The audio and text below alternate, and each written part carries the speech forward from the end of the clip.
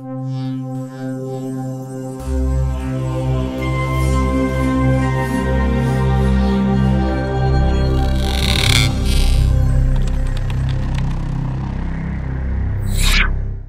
in the wrong room.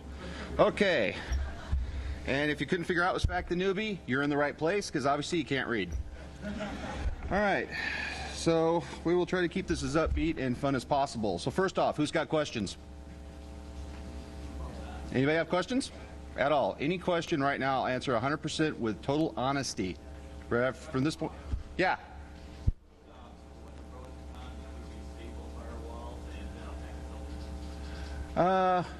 Yes, I could. Anyway, next question.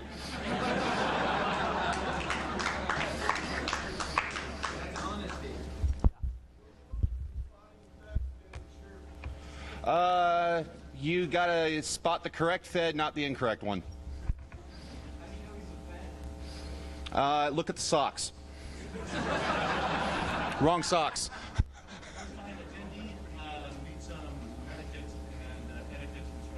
That's section 2 of the lecture. Anything else? Yeah. What's the best site for hacking tools? God, is that the screens? Okay, that's going. Best site for hacking tools? I'll come up with something by the end. That's part of the closing thing, places to go from here. Okay, no one asked the $1,000,000 question. Okay, well, we'll get started. Excellent. Okay, so we'll start off with the boring stuff, such as philosophy. Usually the biggest question that everyone will walk up and ask somebody, are you a hacker? And I find this to be one of the most absolutely humorous questions at all, either to be asked or to ask yourself. Mainly because if you're asking yourself, are you a hacker, or declaring yourself a hacker, you're deciding like you're going to be a car mechanic, you're going to be a lumberjack, or you're going to be a stockbroker. You're looking at it as a profession, looking at it as something you decide one day that you're just going to start doing and go out and learn how to do. And if you decide this, you've already missed the picture. Hacking's a state of mind. Hacking is a way that you look at problems. Hacking is a way of approaching life. It's something you do on a daily basis, and you've probably been doing it for the last 10 years and didn't even realize it. You look at problems as from a different angle. You don't go things in a classic textbook approach. If you did, you wouldn't be a hacker. Hackers have a tendency to, first time you pick up a Walkman, you see what kind of screws are holding it together. You don't necessarily look and see how good it sounds. You're more concerned with what kind of drive system it's using. Is it a direct gear? Is it using a flywheel? Is it running on a using a large rubber ring to drive it? These are the kind of things you look at and approach. The first time, when you get a computer, do you buy a computer? Do you piece it together? If you bought one as a package unit, the first thing you do is void the warranty, pull out the screws, and see what kind of CPU it's got. Did they rip you off? These are the kind of things a hacker will do when they're doing things. So typically what happens is you come to the realization one day that, oh, maybe I am a hacker. Maybe I'm, so that's kind of along the lines we're looking at. So bullet point 3, establish your code of conduct. This also falls under philosophy. Most people have an inherent sense of knowing when they're doing something wrong. Walking into the store, punching out the clerk, and walking out with the constant cash register, this is wrong. You put in 25 cents on the gumball machine and 2 drop out instead of 1. God damn it. Is this wrong? No, you got something for free. This is Toshiba's. This is the kind of thing that we're looking at with good and evil. It becomes a little more of a gray area with computers. You decide to run a port scan on an IP. Is this wrong? Yes and no. Have you done anything to this computer? No. Have you intruded on the computer? No. Have you actively broken into and obtained data off this computer? No. So let me paint you another example. How about I come up to your house and I decide to walk up and check your front door. Check the lock, rattle it. Is the door locked? I go to the windows and I push up on all your windows and see if they're locked. I go to your car. I see if it's unlocked. I check the handles. Maybe I'll even take a Slim Jim and see if I can pop that door open. Let's test your security. Is this something you would find acceptable? Probably not. And in fact, if you saw someone walking through and casing your house and checking the windows, you might get a little mad and probably call the cops. This is what happens in the event of something like a port scan.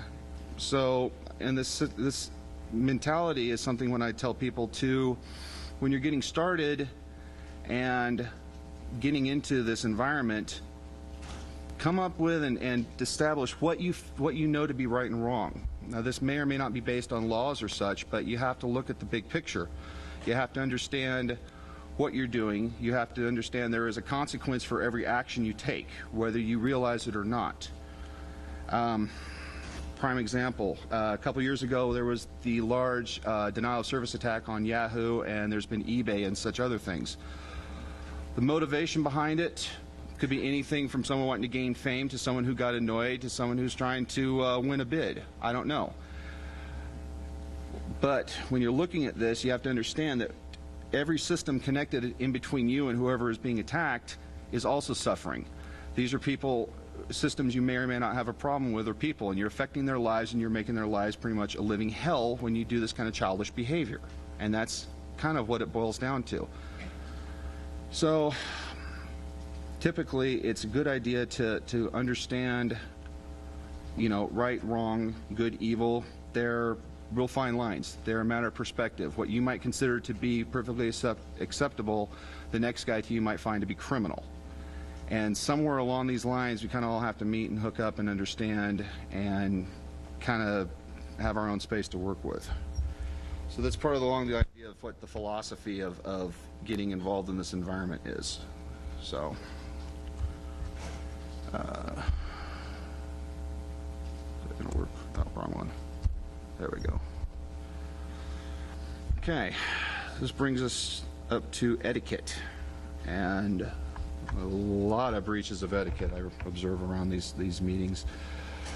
So first point, manners, and you don't have to prove anything. Actually, let's give it a shot. How many people is this your first time at DEF CON? Whoa! Oh, wow, that's pretty cool. All right. Let's see. So, a lot of people. Okay. So, since this is new for all of you, something that happens a lot of time with these, and the adults don't tend to do as much as the younger people. But what you have is the first time someone shows up here and they've been in their environment, or they've been online, they do their things, and they have their persona. They feel the need to make an impression on somebody when they meet somebody, or they see someone they've seen on TV or read reviews by or whatnot. They want to impress them, and usually the first thing that happens is they try to impress them by doing some of the most stupidest stunts you can imagine. Hang on, let me crack this open. All right. Here's a prime example from last DEF CON. Myself and about 6 other guys, all goons or staff or whatnot, were sitting around the bar here in the lobby. And about 3:30 in the morning, this guy comes walking up to us with a couple of his friends. And we immediately spotted there was going to be some kind of trouble. He looked like Fred Durst from Limp Bizkit, got the backwards hat, the whole thing, walking up, and he comes up, looks at us, and goes, "So what, y'all hackers?" And we kind of look up at him, snicker, and in fact, point him, "Bar's over there, man. Get a drink, because you don't have one. What do you do? You need a drink." He's like going, "Oh, I get it. Y'all must be sysadmins, huh? You're not going to give out any information. You're going to be like that, huh?" And it's like, dude, it's 4 in the morning, man. You don't have a drink yet. Get a drink. And he kept on and kept on. He got more angry, and he kept trying to do something, and he was with his friends, and you know, it went round and round for about 20 minutes till finally he got frustrated. He wasn't getting a rise out of me. And we sat around laughing about this guy because it's, you know, had he walked, man, that's just going to keep going, dadgum batteries. Had he come up and been friendly, we're all having a good time. We're socializing, catching up on what's happened in the last year and, you know, whatever. And out of the blue, this guy comes up trying to, like, make an impression. It's like, you know, pick the biggest dog you can find and go up and kick it to show that how tough you were that you went up and kicked the big dog. And, you know, it didn't impress anybody. And he kept doing this throughout the convention until finally at one point it got physical with somebody and he was ejected. That's that. Go home. You're not welcome here anymore because you have the wrong attitude. And, you know, it's too bad because it was a good environment. It was a chance to learn something, meet some new people, and hook up. And instead, you had to go be an ass, and that's it. And now no one will deal with him. And we've got his picture posted in a few places, and he's still a good source of humor. And now he gets to be a topic of the lecture of don't be that guy. So along those same lines, the bullet point 2 that is a phrase we like to use is shut your mouth and open your ears. When your mouth is moving, your brain usually isn't working. Case in point, I'm a lecturer. So along with bullet point 3, don't look with your mouth. Use your eyes, use your ears, use your other senses. They're far more powerful than your mouth. If you want to learn something, you need to be quiet and make observations. Use your eyes. Listen to what people are saying. Think about what they're saying. And truly think about it and listen. Don't just hear them. And you can get terabytes of information without ever saying a word that way. You know, the old phrase, keep your mouth quiet, keep your mouth shut and let people think you're stupid, don't open it and prove it. And this holds true a lot of times, because you may or may not know who you're offending or being an ass in front of, and that could be someone that could be a really good person to know or a fun person to know, but you won't know until after you've probably pissed them off. So, and it brings us down to point 4, how to approach people you don't know. You see someone interesting, like, I don't know, like you're bobbing around the lobby and there's Ian Goldberg. And you've heard about him, you've seen Zero Knowledge Net and stuff, but you're not sure how to approach him. Typically, don't walk up and interrupt the guy if they're having a conversation with somebody. This happened last night. Myself, my friend Just Bill, and Peter Shipley were trying to hammer out something that had happened earlier. And these two guys kept coming up talking to him at like 4 in the morning, wanting to walk up and talk him and touch him and hug him. And he looked at him and said, will you go away? He's like, yeah, but no, go away. We're trying to have a talk here. Had he approached me another time when we were sitting around just chit-chatting or whatnot, or just walking through the hallway and bump into him and say, oh, hey, aren't you so-and-so? Hey, I caught your speech, or I saw you on TV, read one of your books, read a review, you know, it was pretty good. And, you know, hey, I got a question if you got time. You put it at, you know, their convenience. Don't demand attention from people because they may or may not be busy. And if they're busy and you're demanding their time at that exact moment, it's rude. And a lot of times you have to flip places. Do you want someone coming up to you and doing to you what you're doing to them? And if the answer is no, don't do it. I mean, it's pretty straightforward. Unlike, you know, there's another case point, which one of the guys in the back was laughing and asked me, oh, are you going to go up and tell them all, don't be an ass? Yes, as a matter of fact, I'm going to tell people, don't be an ass. And then the last bullet point kind of goes along a little bit with philosophy, with maturity and temper tantrums. And, you know, someone on IRC says something you don't like and you decide you're gonna pack at the guy. Okay, that's cute. That's real mature. Nice. You're, you know, so you're 5 hops away from the guy. So basically you got 3 systems in between that you're also packeting and flooding these guys and tying up their time, and it's on their dime. And something I say that, you know, think about what you're going to do. Weigh your actions. If you feel that, you know, that whatever you're about to do, DOS, packeting, or just being a general nuisance on the net to something, if you feel this attack is justified and, you know, the consequences don't outweigh your actions, well, I'm not going to tell you not to do it. Straight up. If you feel that you are right, go ahead and do it, but there's going to be consequences. There will be backlash. And ask yourself, am I just, you know, throwing a temper tantrum? Am I getting my nose out of joint because some guy called me a loser on IRC? You know, if what something that somebody says on IRC is that important to you, you need counseling, because it's just IRC.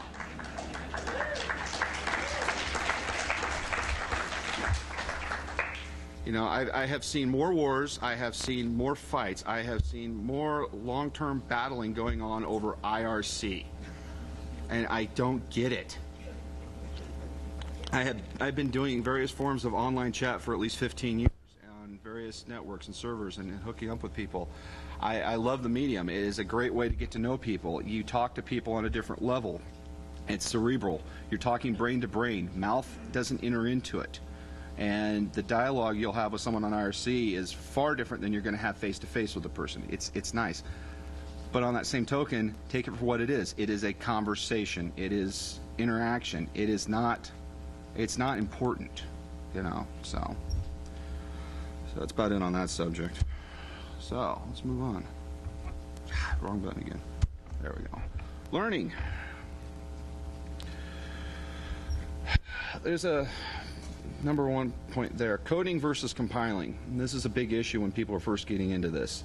You can use the old Star Wars parable, the good, the force and the dark and the light side, and compiling is the dark side, coding is the light. There's a happy medium. If you need a tool and you need it now, there is no sense in, like I say, reinventing the wheel. Grab your tool, use your tool. If you need a port scanner now, download it. There's no point in rewriting things that have been written 1,000 times and available on any search engine you can find for a file, obviously. By that same token, though, if you have been running port scanners, I'll use port scanner kind of as foo and barf pretty frequently. If you have never written a port scanner and you're using them all the time, you would do yourself a world of good. Try writing one. Write it in Perl. Write it in BASIC. Write it in C. Write it whatever. Pick a language, or pick a weird one. Pick something obnoxious off the walls. Try writing a port scanner in Python. Why not? Yeah, cool. And learn how it works. Understand what it's doing. Put your own features. Put your own tweaks. Make it your own personal tool. That is exactly what you want, because the goal is not to write the port scanner. The goal is to learn the machine you're on, to understand the machine, knowing how the code talks to itself, understanding what is going on inside the machine at the time. This is getting back to the essence of hacking, understanding how it works, knowing what something is doing. That's the idea. When you're simply just compiling other people's code, you aren't learning a damn thing. All you are is going to 7-Eleven and buying a bag of chips, eating the chips, and throwing the bag down on the ground somewhere for someone else to trip on. That's what coding and script kidding is. You typically are not doing anything other than passing. Hey, I take this, I throw this, and it's there. I didn't go get the water. I didn't fill the water. You're wasting space. You're a chunk of. You're a chunk of biomass that is, polluting everyone else's time, and you need to just go away. You're not benefiting and you're not hacking. You're a nuisance. And typically, these are the people you find doing the packet floods, going to do the port scanning, getting in IRC wars, watching EFnet crash in a burning code storm because someone has decided they're going to packet the servers until they split and try to gain ops on pound feed the goats or something obnoxious. Don't laugh, that's the Script Kiddie channel. So this goes along, like I said, know your code, know your tools, know yourself. If you know how to write the code for the tools you're using, you're ahead of the game, and you're on your way to actually doing some true learning for these things. And that's it's pretty important for getting respect from other people. If you can write your own tools and have written your own tools and can show off that you've done this, then people understand, hey, this guy's actually doing something. He understands what he's doing. And you're going to find it's a lot more interesting and it's a lot more fun, because how long do you want to keep downloading and running other people's programs? How long do you want to keep running other people's scripts? Or even more fun, you download a script and you have no idea what the script does. They told you what it does. You don't really know because you can't read the code. There was a neat little code I used to pass around years back. It was kind of fun. It was called irc.op.irc. And this was back when all the new people were coming in onto IRC around 93, 94. And they were all, man, how do I get ops? I want to get ops. I need ops on this channel. I'm going to take it over. Oh. I'd tell them, hey, I got a script for you. Want to run it? Here. DCC it over to them. And they start running it. As soon as they run it, I'd know it because showing up in my message window says you've got the loser of the day, and it's listing me my little mini menu. Meanwhile, on their side, it's saying, script loaded, what channel do you want to take over? So they type in their channel. It says, losers attempting to do this. And it starts playing with echo on, echo off, turning their terminal off, on, moving them to various places, and then outputting things just for them to see. And as far as they're concerned, they're taking over that channel, and it says, hacking ops, hacking ops. Meanwhile, I'm sending codes like, let's check their directory. Hey, look at those files. Which ones do you want to wipe out? Shall we kill root? And The funnest ones was you send to it, you CTCP to it Folgers crystals. And at that point, it wipes out everything in their home directory, their entire mail directory, and anything off the tree, and replaces it with a file named Folgers_crystals. And then it announces to the entire channel, you know, they don't know it yet, but we've secretly replaced their home directory with Folgers crystals. Let's see if they notice.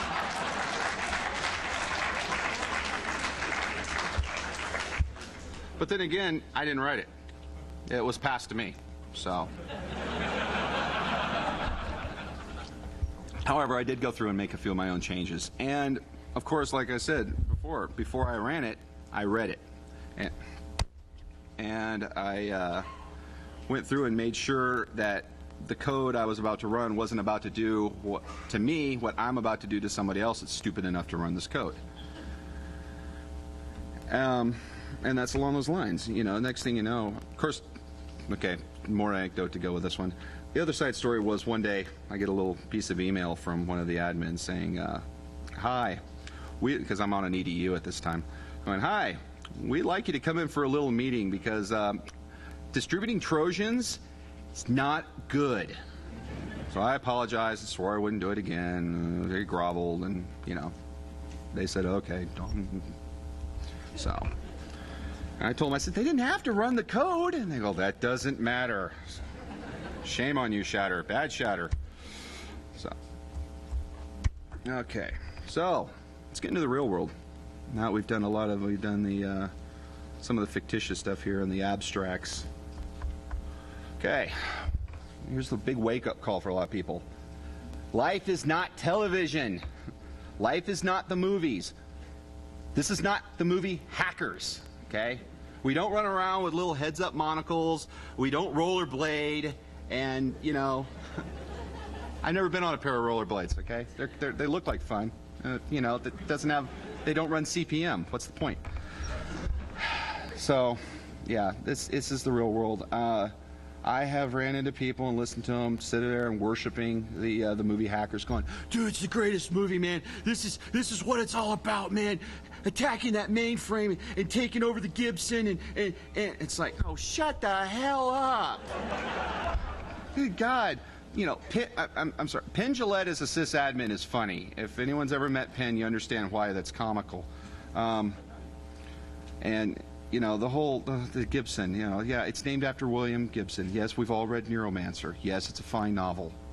But, oh God, yeah, I can't go on in that movie enough because it was just absolutely hilarious watching it.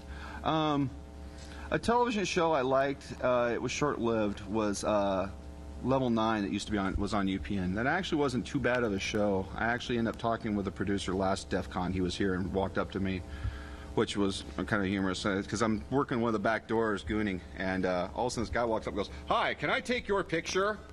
And I'm like, "Why?"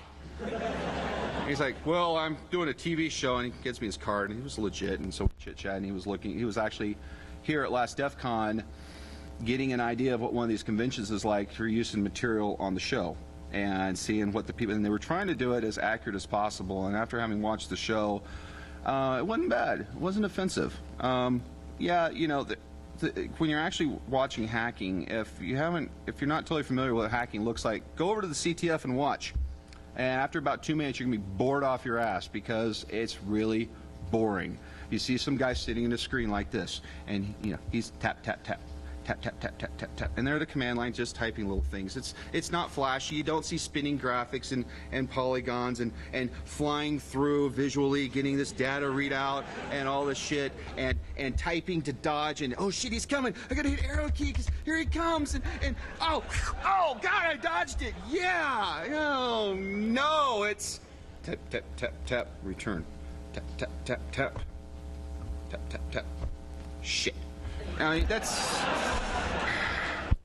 hacking. It's you know, when you're getting in the computer level, but you know, so. Bullet point 2: good jobs perform background checks, and they will check your background if it's any kind of a high-paying position, anything happening in the building.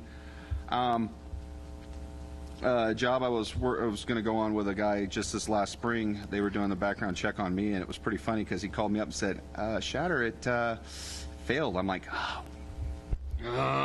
okay. So I ran him off list of little nuisances and traffic, everything, including every traffic ticket, every speeding ticket, everything I'd ever done.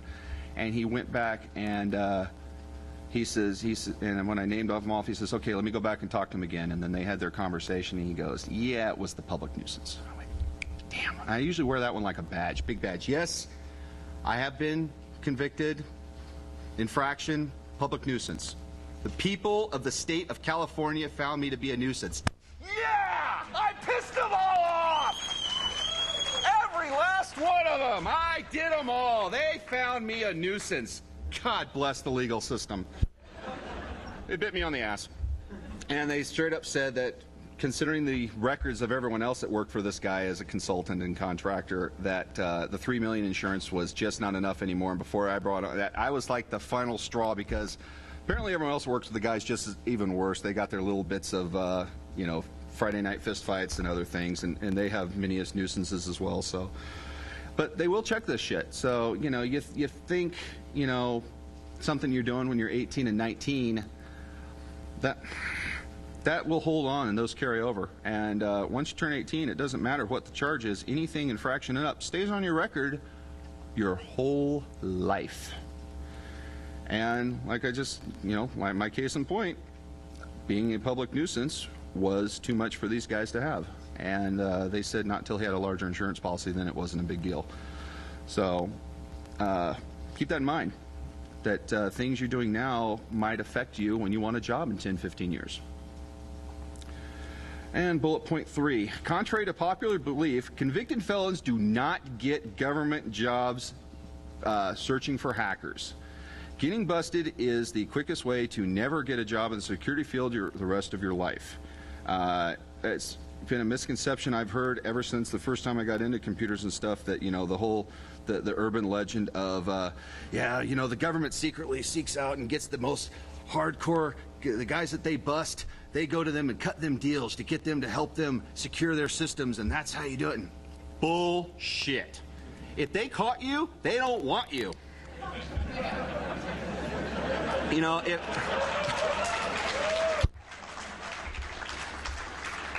you know, you just caught the, I mean, if you catch, okay, you catch a kid's, you know, port scanning and packet flooding your DSL. Do you go, wow, that was great, you want a job? Fuck no. You tell the kid, Anyway, so yeah, it don't happen. And so let's get on there. Point 4, white hat, black hat. Hackers don't wear hats, okay? Everyone of I know do not wear hats. If they are, that ain't my phone. If they're gonna wear a hat, usually it's something along these lines. I like this one. I'm partial to my propeller. It's got a skull and it's black. That's a hacker beanie. Yeah, no, and yes, it's black. Because I'm wearing a black shirt, black shorts, black boots, so anything else would look silly. Yeah, the whole hat thing is such a misconception. Anytime I hear someone like quoted as the white hat hacker so-and-so was, oh, I want to slap them. That's just as bad. Or when they make references to, well, these evil black hat hackers were coming in, and no. The difference between being a law-abiding white hat hacker and a evil, nasty, plague, antichrist to the world black hat hacker, as I say here, distance between those two is about 1.2 seconds, and that's the length of time it takes you from being a nice, happy guy to getting that annoying spam for the 50th time, and you decide to check the IPs, and you see it's the same IP every time, and you decide, huh, let's go check his shares. Oh, look at that Windows system. Why, he's got his shares wide open. I'm going to nail him. And guess what? As soon as you touch those shares, you just intruded on that computer. If you went across state lines, it's now a federal matter. If you went into another country, it's now an international incident. So that's about the length of time it takes. And quite honestly, with the amount of people I know on both sides of the fence, the people in this computer security field and the people who I know through various channels that are on the other side of the fence, there's a lot of overlap. I've never met, maybe only one or two, really truly nasty, evil hacker types that are out to pretty much destroy everything, and they have a pretty short life expectancy. They pretty much get nailed pretty quick because they're pretty stupid. Likewise, I have never met a pristine, perfect guy who is in the computer security field who has never snickered and done a little ta-ta-ta. Watch this. Blew his connection off. Anyway, it happens. And anytime I hear the self-righteousness, the holier than thou, or the I'm better than you references to white hat, black hat, gray hat, and all that, I give them a big, because it's bullshit. Your action, it's all in your head. It goes back to some of the ethics, the etiquette, and your philosophy. It's what you consider to be right and wrong, and that's the differences, and that's the only place that matters. It is putting a good, bad label on it is like saying a person is good or bad. There's all shades of it in between, and the absolute worst people in the world can suddenly be a nice guy, and the nicest guys in the world can just snap and do something pretty horrible. And computers is no different. It's not any kind of perfect, everything written in stone. And I think I pretty much already kind of covered the concept of responsibility for your actions. And that's a big stickler with me. It's one of the things, that and manners are two things that weigh pretty heavy with me and a lot of the people I know. Do what you're going to do, but be responsible about it. Don't whine. Don't say it's someone else's fault, someone made you do it, or any other asinine excuses that you can come up with. If you did it, say you did it. Have the balls to do it, or don't do it. Own up to it. Okay. So, go from here. There's a lot of places to go learning. Best places to go, I find, is a bookstore. Pick up a book. Pick up a subject you've never done before. If you haven't worked with Perl, grab an Intro to Perl book, and start learning Perl. Start slapping some code out and play with it. Pick something new. That's going to be your number one source for learning, is going to be a book. There is absolutely no substitution for a good, hard, rock solid base knowledge in anything. You can't learn the wrong thing. There is no wrong thing. Anything you learn is going to open the door to something else, and it's going to be a foundation to learn something more and keep moving and going. My girlfriend was learning some HTML and some other stuff, and somebody told her, well, why are you bothering? That's a waste of time. It's not a waste of time. Not at all. She was picking up some Visual Basic, and someone else like, well, why are you doing that? Just go learn C. It's like, why?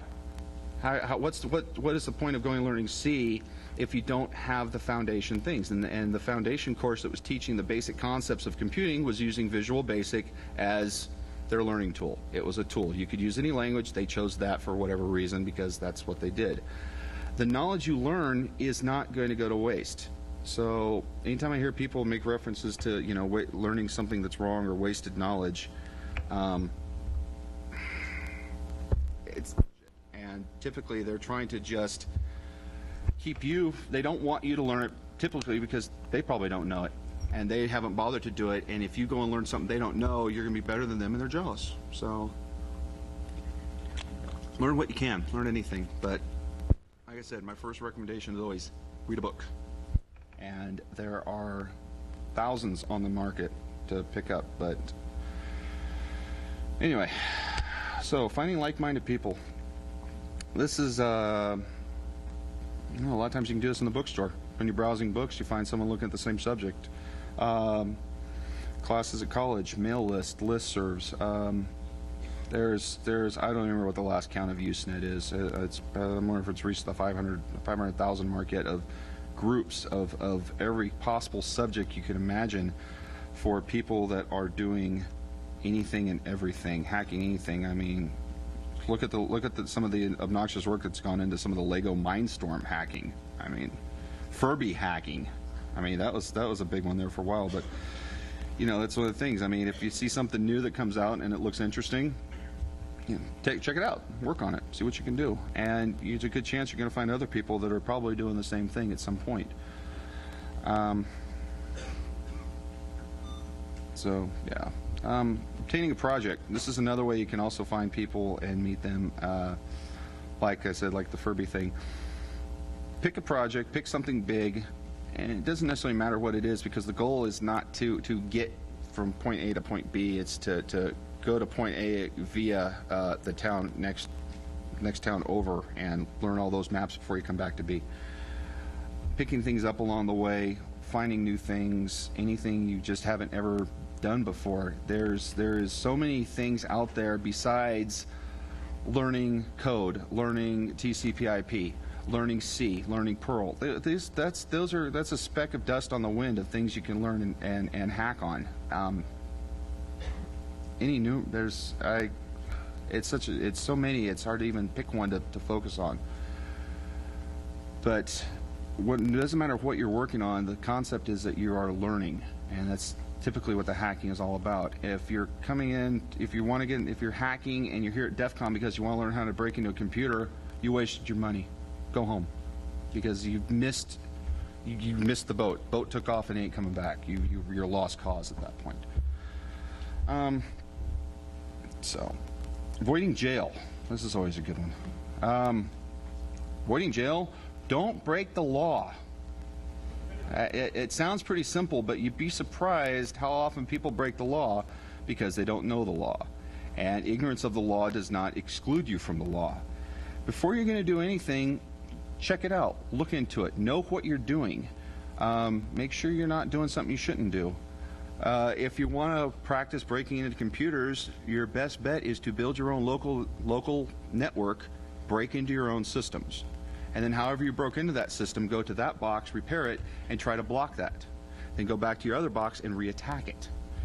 And work on your own system, because what you do on your own computers is your business. And you can do anything you please, launch any nasty anything, viruses, email bombs, all of it.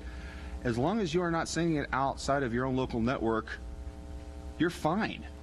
And in fact, it's encouraged. That's a great way to learn. That is an excellent way to get into some of the hard hacking, because there's many steps to get up to that. Because before you have your own local area network, well, you need a network. So you're going to have to get in to learn the networking. Well, before you have your network, you're going to need machines.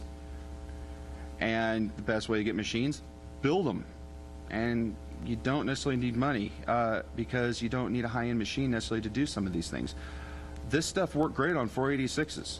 This stuff worked great on Pentiums. You don't need a 1.3 gig Athlon running 512 megs of RAM to play around with DOS attacks. You don't need it. So you can find probably free machines, parted out machines, or anything else laying around from people you know, and slap them together and build them. I mean, the other day, me and my brother got bored, and we got to talking about it, and we wanted to play a bunch of some of the old Crunch classic DOS games that just absolutely don't run in Windows, or they even using various other things, they won't run. So we started digging around through the drawers, and we scrounged up one of our old motherboards. We pulled out a chip. The only thing we actually ended up buying for the system in the end was we bought a 32 meg stick of RAM for $9. And everything else was parts we had laying around. We shoved it all in the machine. I found an old ancient crusty hard drive that was, I think it's an 80 meg drive, and shoved that in there because it's still spun. And now we got a machine, and so we're going to run DOS on it. We could easily have put Linux, BSD, or anything else. No, it's not going to be the fastest thing in the world, but who cares? It was nothing. And along the way, if you've never done something like that, you should, and figure out what's going on. And your best thing that can possibly happen is it doesn't work. Because if it doesn't work, now you got to find out why. And the why, it goes back to what we're trying to do here, is the why it's going on, the how, not the fact that it's doing it, not the fact I pushed this button and push that button, that happened over there. Ah, neat, I'm done. Nah. Why did it do it when you pushed the button? So, hangover remedies. How many people got hangovers today? You people weren't having enough fun last night. Hangover remedy. Best hangover remedy? Don't drink! That doesn't happen at DEF CON, not when we feature the TCP/IP drinking game. Yes, alcohol and DEF CON go hand in hand. And I don't advocate drinking much. I encourage drinking a lot because this hurts. Anyway, so fun stuff at DEF CON. Lectures are a great source of killing time during the day until the parties start in the evening. And I always hear things on news sources and other places, people saying that DEF CON's a farce. I think Microsoft, I heard yesterday, once again denounced DEF CON as being fake, phony, and whatever. I look around the room. This don't look too fake to me, unless you're all holograms. We haven't got those figured out yet, so you must be real, which means we're here, which means whatever we're doing, it's all right. Fuck Microsoft. Huh? How do I what? Because that's actually pretty much what was on the laptop. You know, it's here, it's running, you know, whatever. Actually, typically what I was doing a lot of dialing into my old job with this from the road, and in their infinite wisdom decided to go from a standard login system to using a Windows networking remote login system, and they completely bypassed the intermediary server, which used a complete separate login and password. And that was to make it easier, which I laughed myself silly because, well, they were simply using everyone's local in-office machine login username password. And that's if you even bothered putting one on. You know, it's just your desktop machine. Yeah, what do you need a password for? It's a workbox. So next thing you know is, of course, someone may want to change their password, or they're going to issue a new password. And of course, they email it out in their infinite wisdom. Got rid of the wonderful SendMail box that we had running, that was running on a Sun system, and threw that out because the company, they only use Exchange Server because, damn it, it's better. We had a virus a week. Or no, actually we had a virus about every 2 to 3 days. They were getting hit with yet another VBS script virus. I hate using that term for the VBS because all they are is a glorified script. But needless to say, of course, it would go through, hack in, take over everyone's machine, email bomb everyone, and could box up and take the email and send it to whoever. So if everyone's passing their passwords around in email like they did, there we go, compromised. Of course, that wasn't the only compromise there. The Unix systems, I think, were set up by people who were MCSE trained, which means they don't understand the concept of groups. And so the only way they got the entire system to work on the full cluster was everyone used the same login. Why not? And even better, when they would write various Perl scripts to handle various other jobs and such, wow, we'll just in the code, telnet, and there's the user and the password. Good, the script runs. They ran for the next 3 years. And so anytime they wanted to change the password for everyone to use, they had to go through and change every script, some of the programs, some of the compiled code, because they put the user login and password right into the code. And of course all the source was sitting there. Yeah. And the sad part is this is pretty typical of a lot of companies. And you see in the news that this company got hacked, or these guys got DOSed, or these guys got defaced, and you wonder, wow, how can this be? This is why. The typical home user or the typical DEF CON attendee's home system is probably locked up 10,000 times tighter than the average corporate system. And I kid you not, guys who are hacking and whatnot back and forth on each other, their systems are far tighter than most anything you're going to find in the commercial industry. And it's pretty sad. But, on the flip side, when they get attacked, I can't be too sad. It's like, well, you were stupid. If you make some of these companies, you make a recommendation about it, and they think you're about to hack them. It's like, no, I want my company's system to be tight if I'm going to be on it. And they think, oh, you're talking to security, you're probing the ports. You're going to do something to us, aren't you? Not me. Somebody will, though. So, anyway, somebody put their hand up. No. Okay, so I think we're wrapping it down here. Yeah, I got a few more minutes. So now, do we have any questions? Yeah. Can you elaborate on firewalls? Previous checker ones that it's possible that you your opinion. That guy. Are you talking home-based or corporate? Home-based.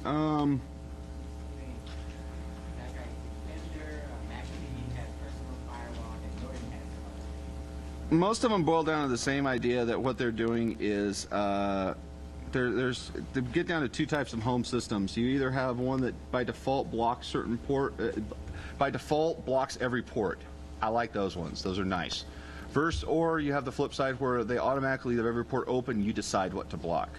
For most people in the home, automatically blocking everything and then asking you if you want it open is a little better. Typically, what I'll throw on systems, I got it on this one here. This is an old one that was bought out by Symantec. Bought these guys, and it turned into the internet.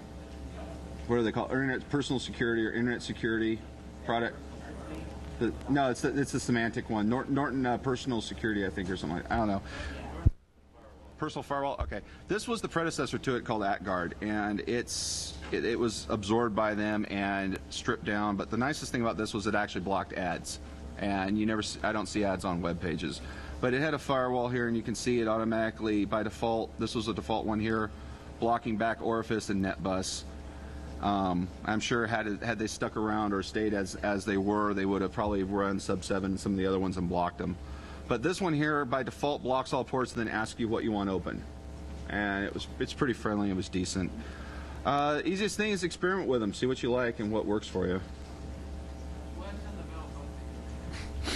Louder. I got bad ears.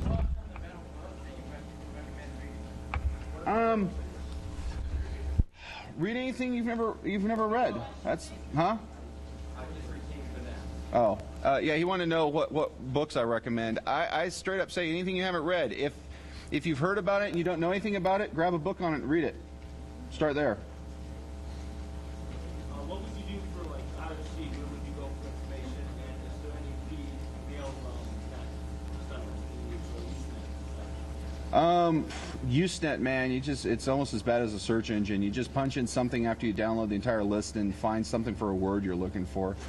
Word of mouth too with some people. You kind of just poke around and see what there are. A lot of times some of the more intensive ones, the name will have absolutely nothing to do with what the discussion is. IRC's IRC, man. That's anarchy. It's just goes. Yeah, it also depends on which network you're on. I kind of backed out of most of it. Yeah.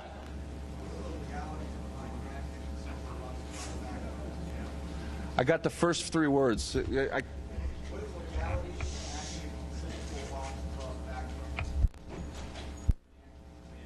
I'm still, man.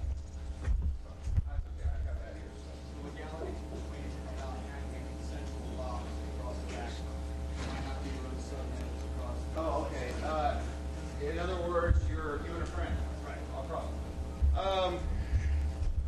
More than likely, what you have to do, or what he's asking is the legalities of, say, you're attacking your friend who's somewhere else. It depends on the type of attack, and you have to make sure that you are not violating use agreements with your ISP. Your ISP that you're providing or whatever usually is the first one that's going to say anything about it, and if they allow it, then everyone in between, it doesn't matter. Depends on the type of attack you're doing. If you're straight up DOSing, you're going to be DOSing everybody in between your 2 boxes. And even packet floods that can be going on too. It depends on the type of attack. If it's a high bandwidth connection just hammering everyone along the lines, if you're using a Smurf based distributed attack where many are sending to the one, that will still end up hurting the ISP. It depends on how far up the chain it is. So, but if you're straight up trying to just do a penetration attack, you're probably going to be okay as long as it's consensual. But check with the ISP and see what they straight up say, do and don't do. But anything that's going to affect any system along the chain, that's typically illegal. That's the easiest way to think about it. And along the same way, ethically as well, make sure that you're not bugging anybody else in your exploration. Yeah.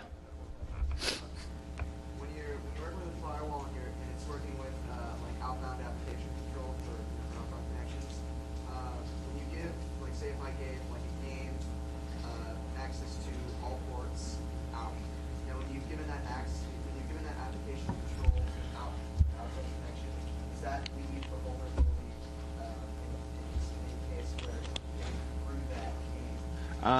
Not if, unless you have it set inbound, outbound. I'd say no, as well as along the lines of it depends on the game. I mean, if the game has a potential to exploit, then yes, you could. But Even if it's inbound and outbound, it's still I'm pretty willing to bet unlikely, because the game is only going to have access to certain resources, and unless it's got the ability, the game itself has the ability to do things like modify your master boot record or whatnot. You know, you should be all right. Huh? The second question would be, you're talking about hackers don't wear black hats and white hats. Like, going along those lines, do you think there's a fine line between a hacker and a cracker? Okay, I'm old. To me, a cracker is the guy who's busting open software. That's how it's always been to me. This other term of separating the difference between a hacker and a cracker as being, you know, what they're doing. You know, to me, that's like newfangled thingamajig. But I tend to depending on the cracker or what they're doing, I tend to lump them in with a script kiddie, which is 9/10 of all the crackers out there are script kiddies. They get on bug track, they look for the newest exploit on what server, and then they exploit that server to deface. And you know, is that impressive? No, not really. I find defacements to be pretty boring, pretty tedious, and silly. And unless it's really, really well done, New York Times, that was great. That was funny. I saw the New York Times hack about 3 years ago. You can find it. They still want that. That was hacking for girlies. And if you jump on attrition, you can find it in the archive. That was beautiful because they cleaned it out. New York Times completely stripped it, and a couple hours later, it's defaced again. It took them better part of a week to track down every little place that they hid the cron jobs in the code and got in and really just blew it open. So that was actually pretty good versus going in and nailing an IIS server. And the humorous thing is, if you go and look at attrition, you can kind of start painting a picture of these defacements, and you look at when they hit, and you'll see some group will suddenly, this day, did 28 defacements. And you go and look at the details of it, every defacement was on the same type of server, using the same exploit, the same time, uploading the same page. Bang, bang, bang, that's a script. And what they did was they had a little script, they went, launch. And they went, look what I did! They didn't do shit. They sat and they changed a few variables and said launch. And it went out and started going through, hitting systems saying, what are you? No, what are you? You're that? Oh, I'm going to exploit you. Who are you? Who are you? And that's all it is. It's kind of like, it's pretty similar to running it's like port scanning, except they're hitting multiple websites, looking to see what server they run and exploit it. So it's not impressive. Yeah, okay, yeah. Huh? If you had $1 to spend on security for a company, how much would you spend on hardening your systems and creating the technology defenses versus how much you would spend on human behavior, training, instruction? The human factor is almost always the weakest link of the chain. Humans are stupid. They're really dumb. They use birth dates for passwords. They use their social security number. They use their maiden name. They use pass. They use test. I don't know who it was, but somebody at one point found out that the city cache manager of New York City for Citibank back in 1987, the main root login was user city password cache. I kid you not. And they were that ridiculous. So, I mean, that's called human error. Use your example. You can write a defense in your password checker so that you can't write a stupid password. Right. Yes. Technology solution instead of a human behavior solution. That's actually using technology to change human behavior. And that's actually fairly good. Your simplest, your basic thing of way of, if you're, like you said, to spend $1 to secure a system, look at the big picture. Draw a big picture of what's going on and essentially try to figure out what your weakest point is. I mean, the same company same company that was doing the same account for everybody, and we're talking like 300-400 people going on noisy dial-ups and coming across DSLs using RSH to log in. We didn't SSH, we RSH'd. They said SSH was too buggy to use, is what the admins told us. I laughed a lot. So their solution was to put up a second firewall. We'll put up another firewall. We'll be even more protected. I kid you not. 2 firewalls does not mean twice as secure. 2 firewalls means you're paying admins who don't know jack and shit, and they're just spending more money because they don't know what they're doing, and they just think, well, firewall will protect me. Firewall is only as good as the guy who set it up. Firewall is only going to be as good as the guy who wrote the port blocks. And if you're even if you're running a Unix system, if you've got Windows machines on the backside of it and you're not blocking ports 137 through 139 barred from the outside world, that is the biggest hole in the world, and it's in every version of Windows, even the new ones, every one of them. And if you've got 137 and 139 open, you might as well just bend over and spread them, because anybody can come flying in with a shares exploit. So in fact, here's my tip I tell everybody. The 2 things you can do if you are running Windows on your home computer to make yourself almost fairly secure as your first line of defense is, number 1, I'll type it right now. Go into, let's see. All right, let's go. You want to go into, go in here. All right. Delete this file. Destroy it. Devastate it. Kill it. Make it go away. And and if you want, you can even go in and remove the file associations to both of. There's 2 points to there's one to .vbs and one to something else. If you delete that, you will protect yourself from probably 99% of the email viruses floating around the network today. This is the Windows scripting host, and it has one purpose: to run Visual Basic scripts on your system. And I'd say 99.9% of all people running Windows do not run VBS scripts. That's that simple. Yet the default for all Windows installations is to incorporate this into Windows. For anyone that knows Perl and Unix systems, this is the same equivalent as giving root access to Perl programs running under any user. Okay? You should be laughing at that point. That is exactly what that program does. You can tell it to wipe out C, and then when you're wiping out C, you can also tell it, by the way, hide the dialog boxes and make itself run completely silent. That is how the I love you virus runs. That's how all these other ones are doing it. They run through that thing there. If you destroy that, you will protect yourself. And number 2, like I was saying before, run any kind of personal firewall, public or whatever, and block ports 137 and 139 from outside access on your system. Easiest way is if you're running a DSL or a dial-up, designate that LAN card or whatever, or if you're not running a home network, then just block it because it's not needed. And that will block you from the shares exploit, which is, wide open by default on Windows. So between those 2, you're not 100% at that point, but you're a whole lot better than you were 2 minutes before. Yeah. I'm talking about the Windows networking sharing. It's essentially kind of like a file share system that you probe on 137 and then you talk on 139. Yeah. But you can go into anyone's system effectively and by remote turn it on, access their printers.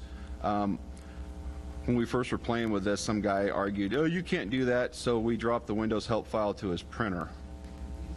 Every page. Made a believer out of him. Oh, wait, louder? Yeah. Yeah. Yeah.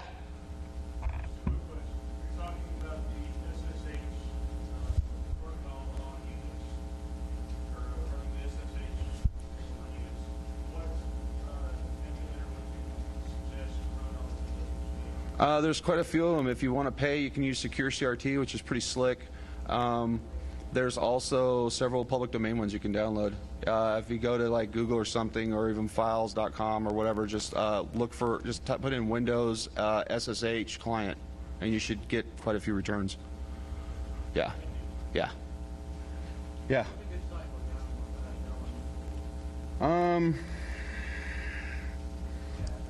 Probably start with, you can always go to Loft. Loft has got some of their stuff. They've done Loft Crack and whatnot. Loft Crack's a nice one if you're adminning a box to run on your, run against user account passwords to kind of do a quick hit to make sure they're not using stupid dictionary ones. It's similar to running a dictionary one, but Loft Crack you can also run deep crack and do a hard penetrate. But there's stuff like that. Numerous resources. I don't have one offhand. Like I said, you throw in Google and just type in, you know, hacking tools, and you'll probably get at least 300,000 or 400,000 returns. Try to stick to ones that look that have fairly good references on their site, referencing back to say, like, you know, not just saying, hi, we like CDC, or hi, we like Loft, but tied into maybe trying to think offhand. Places like slash.org, if they send you to a tool site, it's probably a little more on the up and up versus somebody who's backdoored all their tools, which is a big thing you got to look out for. That, you know, someone distributing it, script kiddies can easily backdoor all the tools and put them up.